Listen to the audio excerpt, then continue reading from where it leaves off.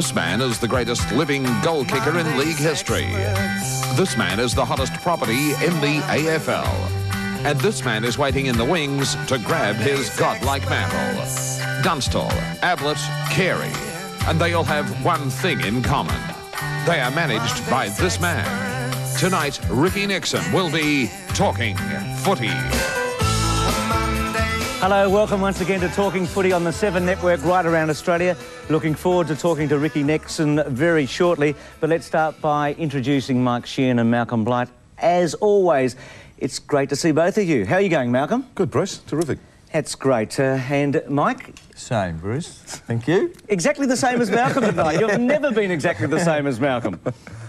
What about the Tribunal? A good result, I guess, from Richmond's point of view and also from North Melbourne's point of view. Wayne Schwass, in this incident on Friday night against Matthew Phoebe, had his case withdrawn today. And Nick Daffy, in fact, you'll see Schwass's face in a moment. It wasn't his best night Friday night. He'd obviously had a pretty hard week getting up and trying to make it fit. And Nick Daffy, for this incident with Robert Harvey, alleged trip, also had his charge withdrawn. So good news for the Tigers, who play Hawthorn on Friday night. Not such good news, maybe, for the Saints, because Glenn Coghlan, who's been a pretty promising player in his first year, has been put up on a trial by video for that incident against Chris Bond in the match between St Kilda and Richmond out at Waverley Park. What an upset that was. There were two big upsets on the weekend. As we take a look at the ladder, Carlton in full flight. They've now won 8 in a row. That's the best sequence so far this year. Richmond have won 1 out of their last 5 with a draw. They dropped down to 3rd. North have lost 3 in succession. Footscray have won 5 straight. Melbourne have won 9 out of their last 11. To both Mike and Malcolm, will the 8 remain as it is at the end of the season?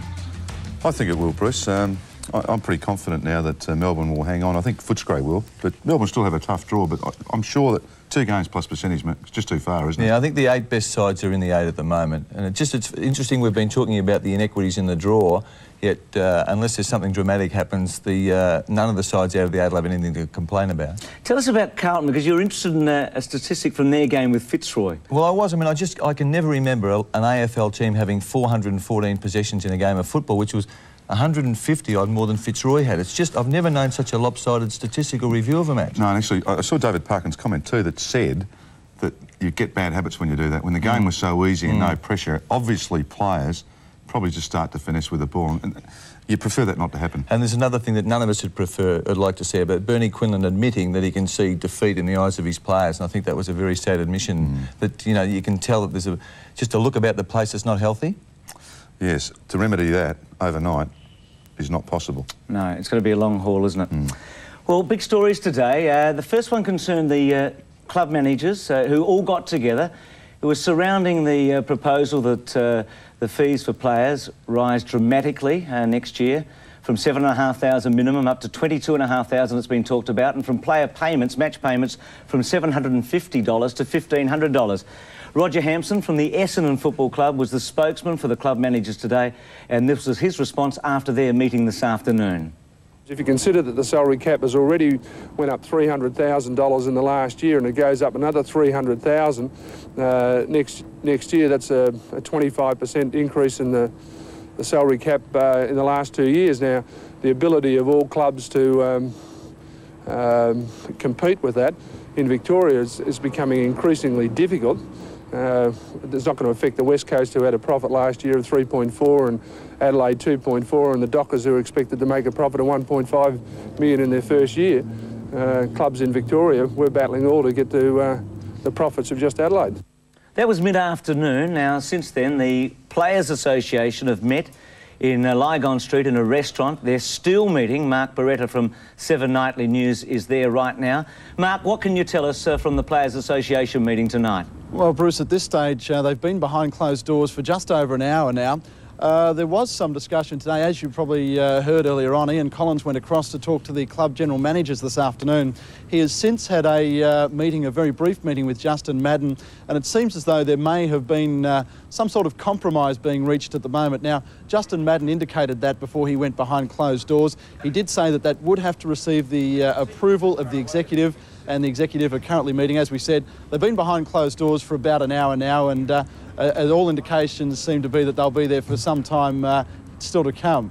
Mark, I believe that a number of the clubs are not represented tonight on the executive. Yeah, that's true. 10 players on the executive tonight representing 7 clubs. The clubs that are not represented include North Melbourne, Geelong, St Kilda, Fitzroy, and of course the interstate clubs, West Coast, Brisbane, Sydney, Adelaide and Fremantle not represented tonight. Well, Mark, we'll go back to you if we do get a result whilst Talking Footy's going to air. Thanks for that. You're welcome. Mark Beretta from 7 Nightly News. Time now to welcome our guests, Ricky Nixon, the manager of Club 10. Ricky, welcome to Talking Footy. It's great to have you on the program. Thanks, Bruce. Could I start by asking the relationship between your Club 10 at the elite level more? I know that you've got well over 100 players now on your books. That relationship with the Players Association? Well, the Players Association are there to look after the needs of all players, and no doubt tonight they're the sort of issues they'll be discussing. What are the needs of all the players collectively? But it's disturbing when 4 or 5 clubs aren't represented tonight, and I'm led to believe that perhaps players weren't even notified of the meeting to as late as sort of 4 or 5 o'clock this afternoon. Ricky, is the Players Association doing the job it was set up to do?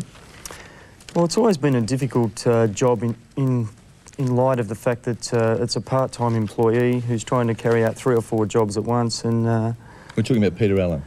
Peter Allen, who's also acting on behalf of the Basketball Association as well and trying to run a business as well. And it's not an easy job, and particularly in light of the fact that the next 4 or 5 years are an important part of the AFL competition for the players, with a lot of changes happening, pay TV and marketing rights and all those sort of issues. Ricky, I would have thought that with such an important meeting such as this one, that the clubs aren't all represented. I mean, I just can't believe if the players...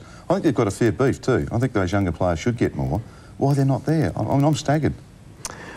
Well, I know I spoke to 2 club delegates, and I won't name them, but late tonight or 8 o'clock tonight, and they only had messages left this afternoon about the meeting tonight, and I find that pretty poor. Club 10, the high-profile players, we've talked about Ablett and Dunstall and also Carey at the start of the program. They include Lockett, etc. Guys, who thought of the colours, Ricky, by the way? Don't own up, Just looking there, I was just thinking maybe they should play the Victorian side and not the Allies. Maybe it should be Club 10 versus the Big V, Michael. Sorry, Bruce. Actually, it was interesting, the Allies had a very similar jumper colour, yeah. A couple of weeks later. It'd be almost like there's a lot of reactive sort of stuff going on, Mike, maybe. Perhaps there is, Ricky. Ricky, we've had enormous problems worldwide with players versus, I guess, officialdom and administration. A number of strikes, particularly in America, in all sorts of sports over the last 4 or 5 years. I read with interest on the weekend that there might be a strike in the AFL. Is that a possibility, do you think? Look, I was fairly disappointed, Bruce, to read that sort of stuff in the papers, because it's a lot of media hype as far as I'm concerned. I mean, it certainly wasn't suggested by myself.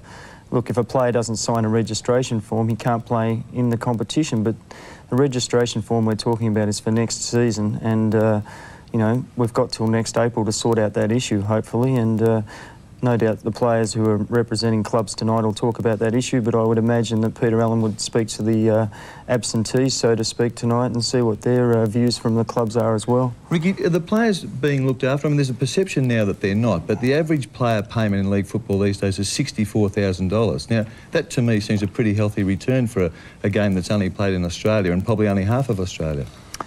Yeah, I think what you've got to respect, Mike, is that averages or figures can speak all sorts of things, and you know, the top players are paid, I believe, probably about what they're worth. But I think that the bottom scale of players are certainly underpaid, particularly when we're getting more and more towards a professional competition. I mean, when you know, during the week I speak to a number of people and they're surprised to learn that clubs are training at 10 o'clock in the morning with weight sessions and 2 o'clock for skills sessions now, and then the whole team gets together at 5 o'clock again, and it's... I think we all accept that, and I think even the AFL accepts it. I don't think there's any doubt that the minimum rate will go to $22,500 and $1,500 a game. So that's no longer an issue, I think, in the next few days. Do you think it'll still go to 22, by the way? Yeah, I don't think there's any doubt they'll get that the AFL will agree to that. Is that your understanding of it? It's a 3% Well, I think the AFL... It is, yeah. I think the AFL will agree to it purely and simply because they've put it up. Do you think it's in the AFL's best interest? I mean, the AFL look like they want to raise, obviously, the salary cap. What do you think their motives are for that? Because they want the players to be well rewarded? Well, I think they probably do want the players to be well rewarded, but you wonder if there's any hidden agenda, and of course I guess the clubs who aren't financially well off at the moment would believe that there is a hidden agenda, but it just makes me wonder why... By not being able to Well, it was only to compete at that level. It was only 2 years ago that the AFL wouldn't even meet with the Players Association on certain aspects, and now they're buddies and almost in bed together. Has your relationship with Ross Oakley changed over the last 3 or 4 months? Oh, certainly not. I mean, I respect what Ross Oakley's done, and I think that he's turned the AFL competition around in the last decade to, you know, it's a well-supported competition. We're now playing at the best venues. You know, really the competition's thriving. I think he's done a fantastic job, but at the same time, I think that there's certain aspects of the AFL administration that don't do things that well. You don't think the $35 million a year that goes to the players is an adequate amount? Well, I think I read in the paper an article that you wrote, Mike, about quoting Diesel or Greg Williams, the fact that it's a billion-dollar industry, and you question that, but really if you take in all facets of the game, whether it's TV rights, it's right through to merchandising, gate receipts, it is a billion-dollar industry. $1 billion? How much, just on elite payments, you said you believe they were getting enough. Super League players, Ricky Stewart's going to get $1 million, we believe, next year. I guess someone like Lockett would be on 400,000 or 500,000. There's a big difference now between the top of AFL and the top of rugby league. They're comparable competitions. AFL, in fact, is a stronger one, Australia-wide in many respects. Yeah, I'll clarify that, Bruce, by saying they're paid on a restrictive scenario. In other words, there's a salary cap in place. And basically to pay a player of the calibre of Ablett or Carey or Dunstall or whoever it might be that's in that top echelon, in a restrictive environment such as the salary cap and draft restrictions, they're being paid virtually to their maximum. It mightn't be what they're worth, and I'll clarify it in saying that I think they're worth more, but they're being paid only by what they can be paid. Do you expect the salary cap would be challenged in the next few years in a court of law? Well, it's probably been rumoured for a long time that both the salary cap and the draft will be challenged, but ultimately it comes back to whether the players are happy and the clubs are happy. But aren't those mechanisms in place to protect the lower clubs? I would suggest that they're in place to even up the competition, aren't they, Mike?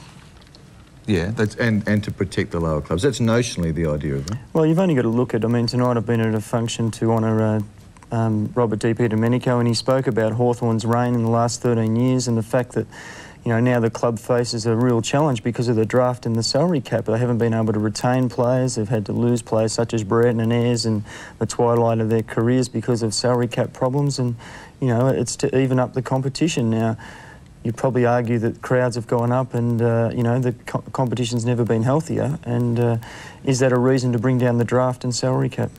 Well, we'll leave it at that.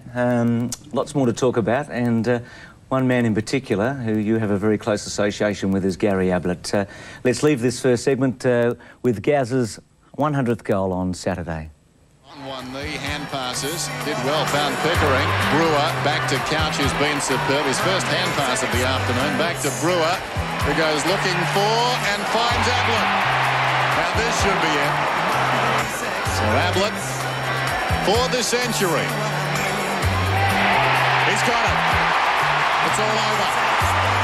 And I think he's glad about it.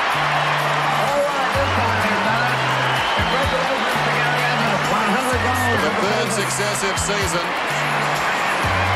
Gary Ablett has got the century. And Dennis, he's the oldest ever at 33, and he's the first captain ever to kick 100 goals in a season.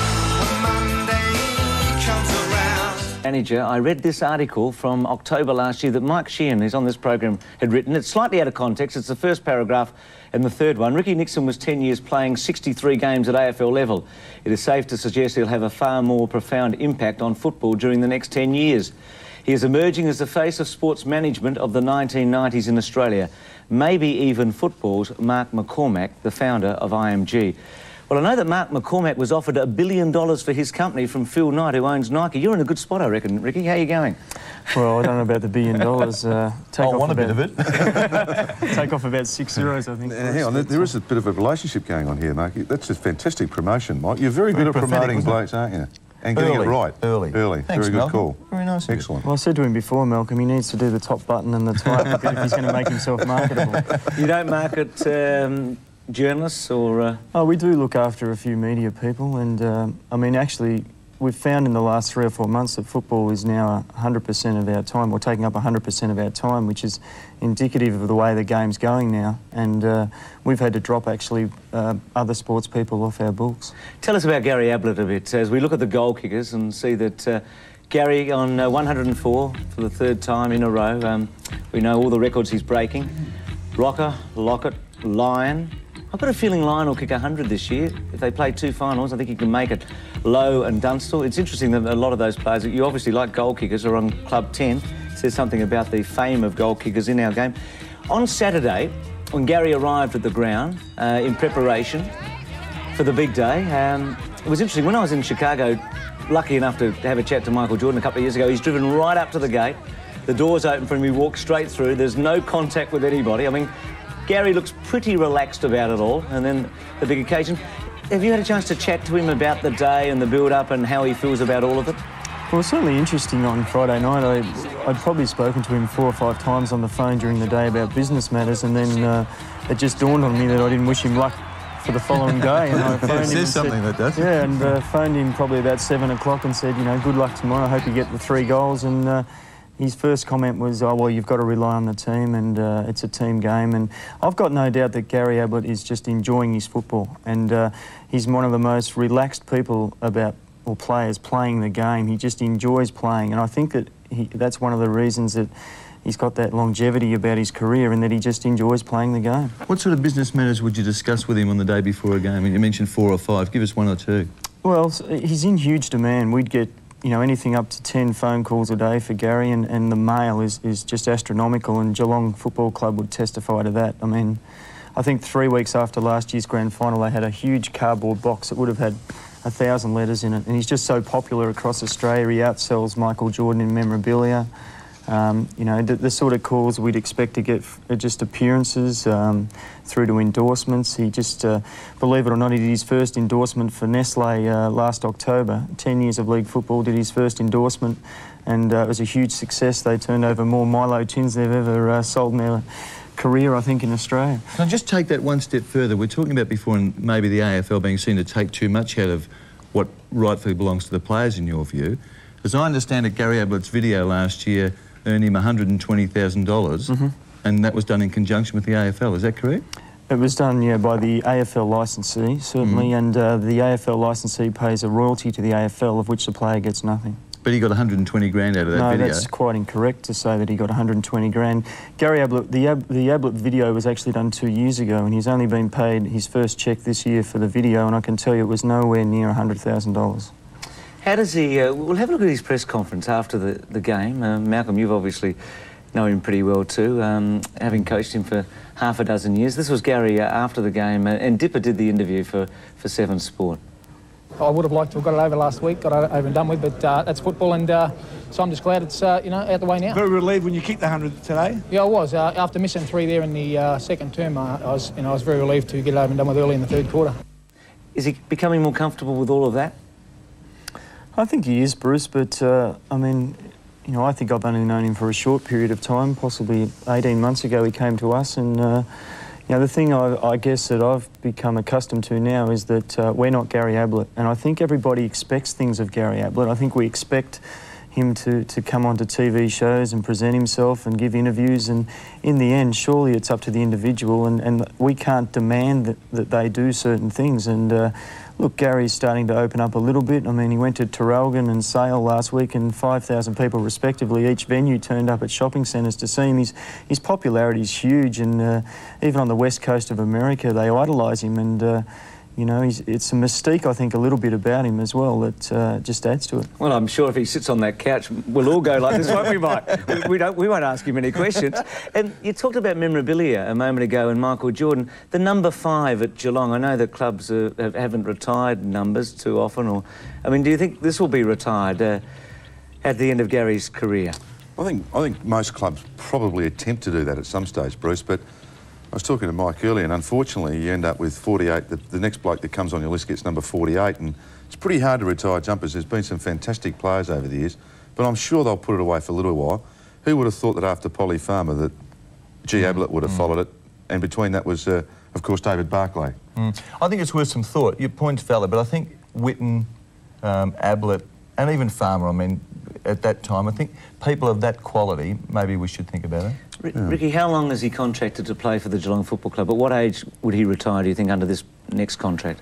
Well, I think he's certainly signed a new contract with Geelong for the next couple of years, but I guess at the start of this season a lot of people doubted whether Gary could go on, and he's certainly proven that, you know, he probably has got 1, 2, 3, 4 years left. I spoke to Michael Turner, an ex-captain of the club, a few months ago, and Michael thought that he could play till probably 38. So, you know, I think it's probably a year-by-year proposition, but certainly on his form this year he could continue through. Well, Malcolm, you've said in your column in the Australian this morning that he would get to 37.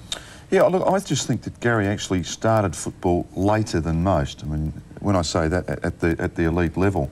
And I've always felt that because of his natural enthusiasm for the game, which he really does love playing, and secondly, just the way he looks after himself, I really do think in that position of full forward now, he can play for another 2 or 3 years, and certainly 37 would be possible. You know, I even made a comment about Michael Tuck, you know, got to 38, and I'm just sure he loves Tucky, and they're a pretty good family, and pretty tight family, and I could just imagine him saying, gee, what, if I can just eke out another year to beat Tucky or something. Tucky reckons he had 5 left, didn't he? That would leave him with a couple still to go. Your article was interesting in the Australian this morning. You talked about Gary not going to a couple of training sessions in your first year there in '89, and you said the following, while not wanting confrontation, I simply wanted to do what I felt was best. This is where you felt that Ablett wasn't going to go to a third session. To explain, he had to fall into line and try to instil a sense of team discipline. Motioning to one of the treated pine footbridges, I said, either you walk over that bridge with me or I'm going to push you off. In other words, you know, you're gone from the club in '89. Yeah, I mean, that's obviously true. And I think that was my first real introduction to Gary Ablett, and, you know, you'd heard a lot of stories about him and something like that. But the rest of the article then goes on and says that what Gary's done to turn himself around. I mean, he could have easily gone that night and never returned. But I think the quality of the bloke at that stage of his career, I think Gary made his mind up that he really did want to play footy. And, I mean, then it eulogises all that he's done since. And I think it's more credit to Gary than most people give him for. Well, Bob Pratt likes him too. Bob Pratt, an absolute legend. John Elliott suggested here last week that he was one of the greatest. He holds the record with Peter Hudson, 150 goals in a season. He kicked consecutive 100 goals in 3 years in the 1930s, came back in 46 to play as well. This is what Bob had to say about Gary Ablett. I don't go to the football that much now. I watch it a lot. But to go and watch some forward, I wouldn't go. Yeah. But to go and watch Ablett, it's a day out for me, and it's a pleasure. I think he is marvellous. But then again, I'll say something else, perhaps I shouldn't say, that he gets away with a lot that I could never get away with when I played. Without being too boastful, Robert, does he remind you of yourself? Well, he does. He does some of the things that I used to do, yeah, we'll say that. Would you have made as many great marks in your career as he's making? Oh, I'd take... You would take... I'd take half a dozen of those a day at least. You would? Yeah. Well... Perhaps 2 or 3 a quarter. Bob Davis with Bob Pratt. That's fantastic, isn't it? I mean, he must have been... I mean, I'm just sorry you don't get a chance to see that, but he must have been some player. Well, Bob Davis said a week ago that he's still the greatest full forward he's seen. He said of Pratt. Actually, it's interesting, Bruce, too, that you picked up on the fact that the leading goal kickers, probably 6 of the leading 8 goal kickers are in Club 10. It's a proven fact over the last 5 years since I've been involved in the business that players who mark the ball or alternatively mark it and kick goals are the most marketable. And it's interesting, someone like Bob, whether he would have been in Club 10 50 years ago. What about Malcolm Blight? He would have been a good Club 10 Well, pick. I think he would have been. He would have been a bit of a walk-up start, old Malcolm. There are 2 blokes who mark the ball pretty well at the moment, Ricky. Matthew Richardson and James Hird, who are unaligned to the best of my knowledge. Why hasn't one of the groups snapped them up so far? Well, it was important when we started the group that it was made to be elite, and I guess if you have someone of the calibre of Gary Ablett in it, you just can't throw every player into the group. It's got to be a marketable group. It's got to be a group that every supporter from 3 years old through to 103 respects as being the better players in the competition. And, you know, there's a lot of 2s and 4s and for players, whether they are marketable or not, and whether they actually have the credentials on the field. And I think certainly Matthew Richardson's in his infancy as far as marketability goes, but he was a standout before he did his knee. I think he'll be an outstanding player when he comes back. He's working hard to come back. And James Hird as well, you know, there's no reason why 2 players from one club, we've obviously got Wanganeen involved at the moment, that James Hird's you know, right on the step of coming into Club 10. Well, Dunstall's in the group. We really should pay respect to the fact that whilst he didn't have a huge day in terms of goals, he passed Doug Wade. He's now kicked more goals than any other living full forward. We've done a column about that tomorrow, Bruce. I just don't think maybe because of the personality of the guy involved and his club, but it's a staggering achievement, that, isn't it? I mean, no one on the planet has kicked more goals than this guy. No, I mean, I was amazed at this kick. Jason, if you're watching, what sort of kick was it? I've seen you kick a lot of good goals, but to break or to be the best all-time living, was the most wobbliest kick I've ever seen him do. Peter Hudson with about 15 more metres on it. If we look at the all-time, Gordon Coventry, of course, deceased, Jason and Tony and Gary, 3 of the top 6. Jason just going past Doug Wade. Look, we all love calling goals and calling marks. There's a guy that's calling footy at the moment. He's a Latin. He calls in the United States. I think the AFL are going to try and get him out this year for the final series. He was doing a game not too long ago, not this season, but between Geelong and Hawthorn at Cardinia Park. He's a pretty good commentator. Listen to this. Jugador de apoyo muy hábil y versátil. Continúa la acción. El balón frente al gol. Hable con la patada. Media vuelta. ¡Sí, señor! ¡Gol! Para Gary Adelaide. Al ataque Quilón, la entrega de por puño por parte de Couch. Continúa el ataque, Hinckley con el balón, largo, largo. Sí, señor, gol para Quilón, gol para Ken Hinckley. Alto, buscando. Cuidado, la patada Couch, alta, buscando. Y no, señor, se desvió. Y recibe el punto de consuelo, el behind. Not bad, is it? Geelong. Senor. No, senor. How would you be having Rex and that gentleman calling the game at the MCG? Actually, that'd probably be pretty good together, I think. Actually, they probably sound fairly similar, wouldn't they? You said that. You're working for Magic. I know the opposition at the moment. We're going to take a break. We're going to look at some of the goals of the weekend.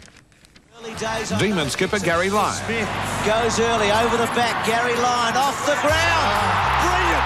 What a goal! Brewer out of the great man Ablett. Oh, he beats his man Dunkley magnificently. Gary Ablett goes to goal and should kick it. Then, oh, don't tell me. I think he might have kicked it anyway. The centre and Dean McRae. Carry, now McRae judged it well. McRae is away. This should be a goal. He runs to centre half forward. Nobody at home. He goes long and it bounces through. Well worked. Into Somerville. James Hird for the Bombers. Towards the half forward line. Towards full forward. Push towards goal. Sunk it up the ground by Hird. Great goal by James Hird. Roger Merritt. Playing in front. Look at the pace of Roger. He'll play for another 10 years. Kicks a long bomb. This could bounce. It could skid through. It has. Monday's experts. Tonight is Ricky Nixon, the manager of Club 10. The big story to break on the weekend in the Herald Sun on Saturday morning was the fact that a night grand final was certainly possible. Are you live there, Mike? I can't tell if you're live or not. I didn't realise it was such a big story, actually. I can't remember seeing your photo on the front page. It's the page. biggest picture bowler I've ever seen, that. How did you get that story, Mike? I was at a luncheon a week earlier at a football game and just, as we often do, just talk to people who have positions of influence in football, and it just sparks an idea. I rang Tony Peake and said I wanted to talk to him about a night grand final. I wanted to talk to Ross Oakley, actually, and he arranged for me to speak to him. Well, it stimulated a tremendous amount of discussion on the weekend. It did. Look, it's not, I mean, the subject's been up before, but I think now there's a real chance in my mind that the AFL Commission will look at it for the centenary year next year. Michael, can I just ask the question? And I did some numbers on this today after we talked about it yesterday on the Sportsball Footy panel. If 18% of the games, and I added them up, 32 out of 176 are played in the daytime, every other major sporting event around the world still does it in day. We've got a little letter today from... You mean 18% at night? 18% at night, sorry. Yep. The One Day in September Committee, thanks for that. Every other major sporting event is done in the day. Why would we try and be different under those two criteria? Well, I think there are two reasons that the AFL would look seriously at this. One is that they would want a special, ultra-special event for the centenary year. And I know Ross personally is very keen on the attraction of the fireworks and stuff like that at night events. So there is a sort of a different dimension for events at night. There's two things. One is that. One is the entertainment package. And the other is the chance to take the biggest day in football into the promotional areas of Queensland and New South Wales in prime time. Now, they're the two stated reasons. But you can do that during the day anyhow. And secondly, surely the game's the entertainment, not firecrackers going off, boom, boom. Well, I agree with that, yeah. Do you think that there's any consideration to the players, Mike? I mean, they change things consistently. They change the venues at will. They change we're going around with footballs with Challenge Bank on them at the moment. But you and I have a different view about this. I mean, I think that the players, by and large, are well looked after in this game, and I think that the people who run the game... So because you're well looked after, you should do as you're told? No, the people who run the game are entitled to in the promotional sense, well, you can dictate or sort of encourage or suggest or whatever you want to call it. You should sit in the corner and do as you're told. But Ricky, no, it's not that. Are you saying that you believe most players would be against a night grand final? Well, I'm not sure. I just think they should be, basically asked the question of what they think of a night grand final and whether they think it's... I mean, they are the performers. They're the people who put on the show after all. They do train at 5 o'clock at night. Their bodies are used to performing in the evening. I mean, I'm to be truthful, I'm actually going to sit on the fence on this. I love day grand finals, but I don't see a big problem. When you look at the big pitch internationally... I might be suggesting that they may approve of a night grand final. Well, I mean, when you look at the big picture internationally, World Cup final in Italy 4 years ago was at night. The Super Bowl is now in the evening. The World Series that was always played on a Saturday and a Wednesday afternoon is now played generally more at night than in the daytime. So precedents have been set right around the world. It doesn't mean that we should follow. But look, we have had 2 night finals in Melbourne on Saturday night, so both highly successful matches. This one was the first in 1993 when Essendon played Carlton, and the following year, Malcolm, you were involved in a thriller with Footscray. Carlton, I think, have only played 1 night game. I mean, surely, the draw's got to be done at the start of the year, so there's more games played. Yeah, that's right. Yeah, perhaps they will do that next year. Perhaps they will do that. Fine to talk about it, and I agree with Ricky too. I mean, there's got to be some players involved. What about getting the spectators that turn up and watch it? And the social injustices to all those people that go to the grand final breakfasts have got a whole 12 hours to get through before they get to the game. Yeah, I know that, but the very purpose of this is much better than what we've had in the past with the AFL, coming out and sort of saying you will play a night grand final next year at 8 o'clock. It is now being debated, and I'm surely that's got to be healthy. Well, Tim Watson kicked the last goal in that match. He kicked 3 in that game, and I chatted to him in the newsroom a couple of hours ago and asked him about night grand final. And he thought it was a good idea, and he also felt that perhaps the spectators will have to get used to it. Oh, sure. Look, I always think about what the spectator thinks, but at the end of the day, I don't think that we can put the whole game or the progression of the game in the hands of the spectators, because there would have been a lot of decisions that weren't made that should have been made over the years by doing that. And I think people... Well, people support night football. You only have to look at the crowds this year. There's been some of the biggest crowds at night football this year, so you'd have to say that the average supporter does support night football, and I don't think it's going to stop just because it's a night grand final.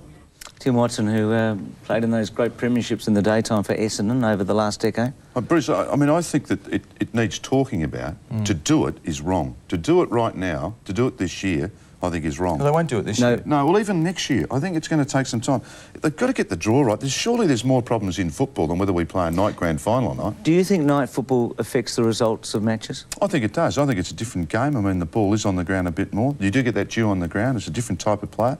You might be 1 or 2 players out. Do you think aesthetically it's a better game to watch? No, I don't think it is. To be perfectly honest, unless it's a perfectly dry night with a bit of breeze around to keep the stickiness or the dew off the ground, and secondly, perspiration's also bad.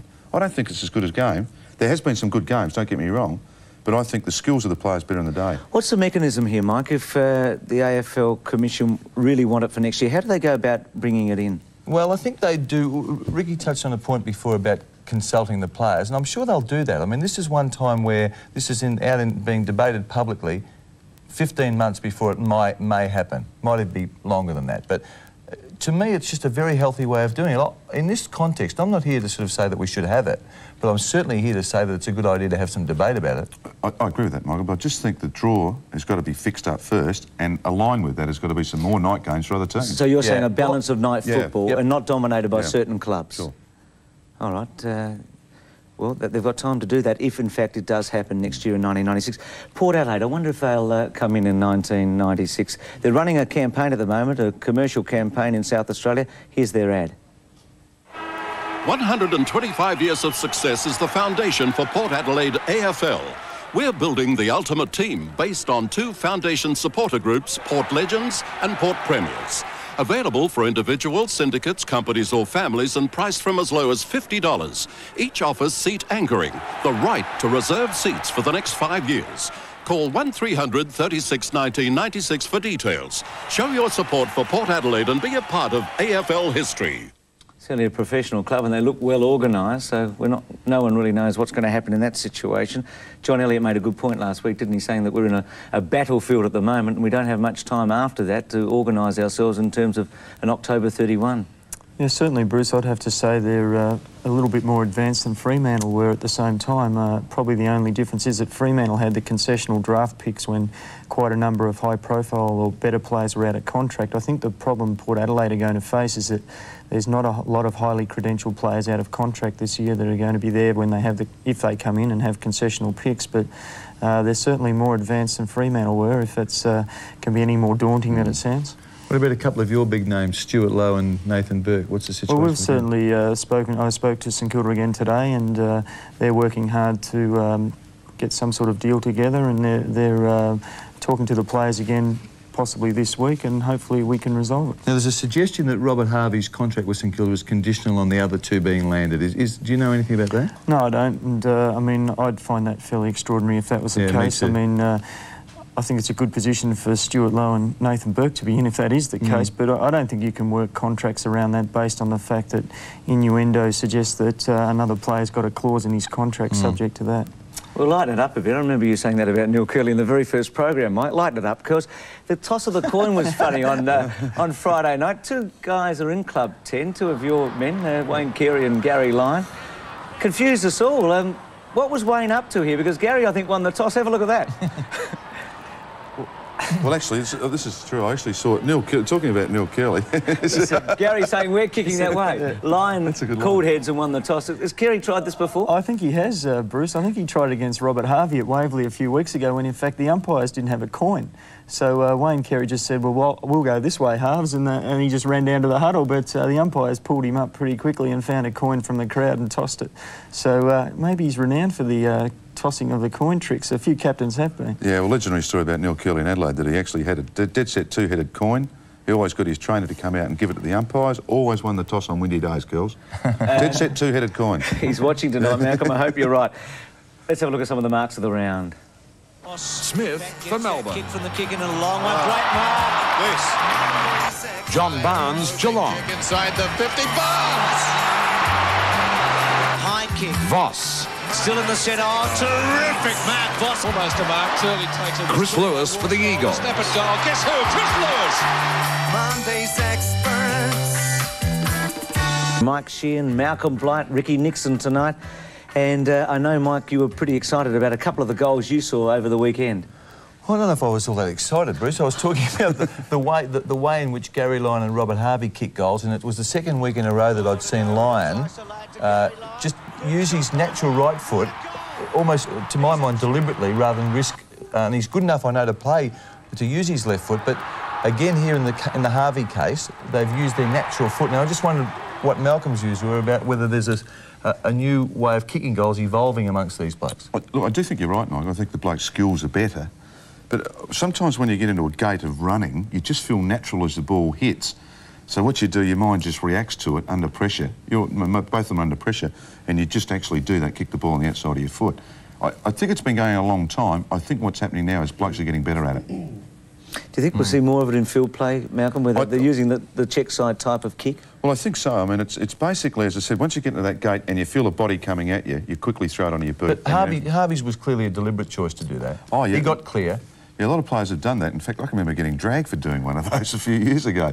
kicking a left foot from the boundary line, left foot check side, and that was a no-no in those days. Actually, Malcolm, I noticed a change in Harvey's game on the weekend in that he certainly attempted to kick goals on the weekend. I think he kicked 2 from memory, and he certainly made an attempt to get around opponents probably from 70 out and avoid the low lead and actually kick for goal. And there's no doubt that Elves has probably said to Rob Harvey, you've got to kick goals as a ruck rover. You can get 30 to 40 possessions. We know he's an outstanding player, but he certainly could be a goal kicker now for St Kilda, which is great. Yeah, I think it's a fair point too. I noticed Michael Longan again on the weekend doing the same thing, Ricky. He's actually now shooting for goal from 30 metres out, which is terrific. Adds another dimension to him. Well, it does. What about Brisbane last night? It was one of the big upsets in Adelaide. It was an awful night for footy, but they did it very, very well.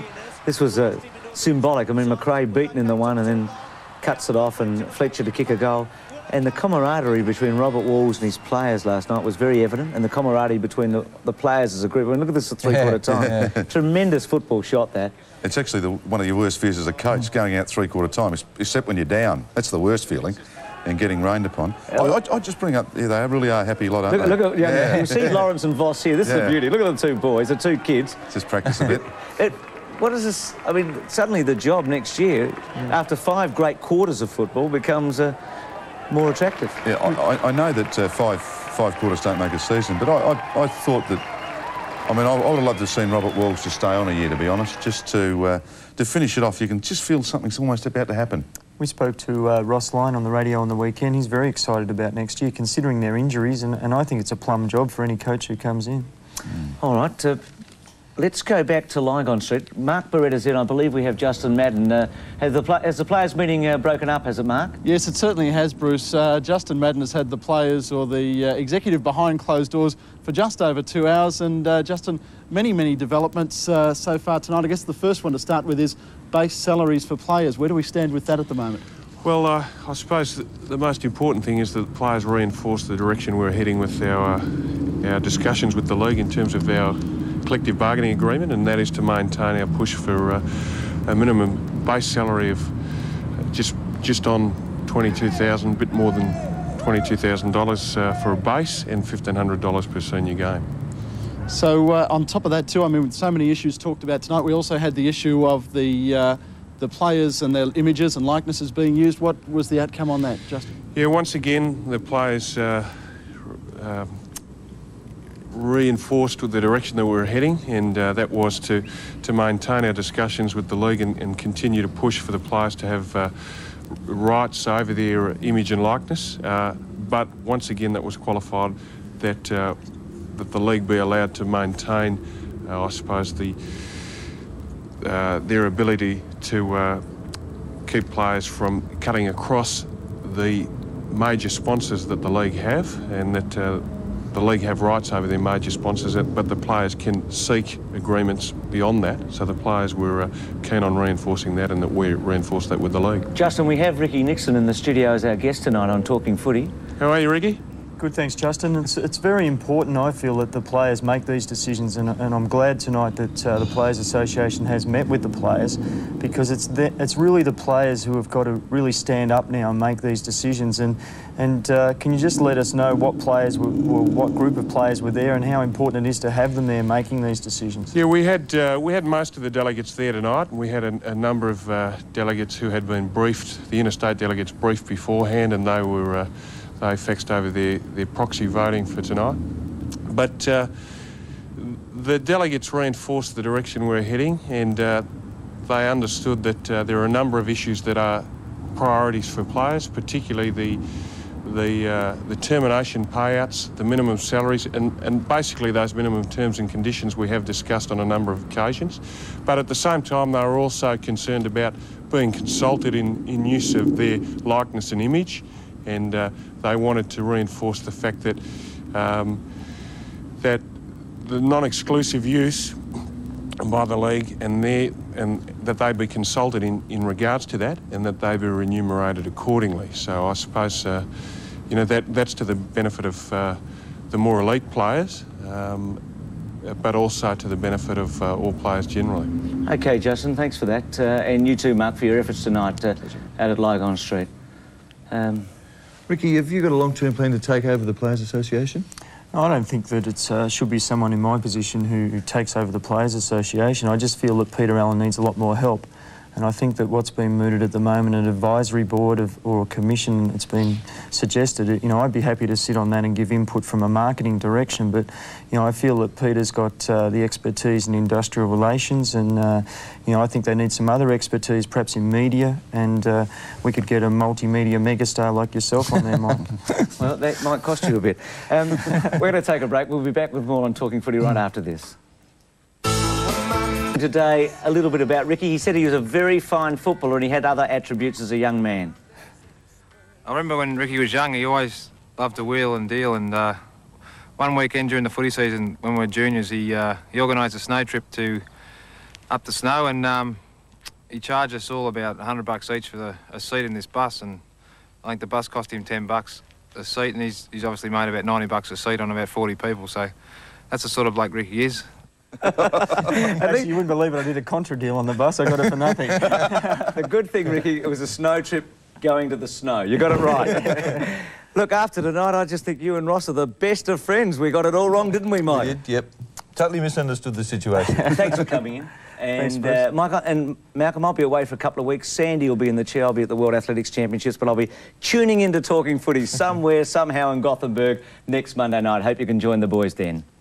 Monday's experts, they always know what's cooking, how the game was lost and how it could have been won. And when Monday comes around, everyone's an expert in my town. Monday's experts.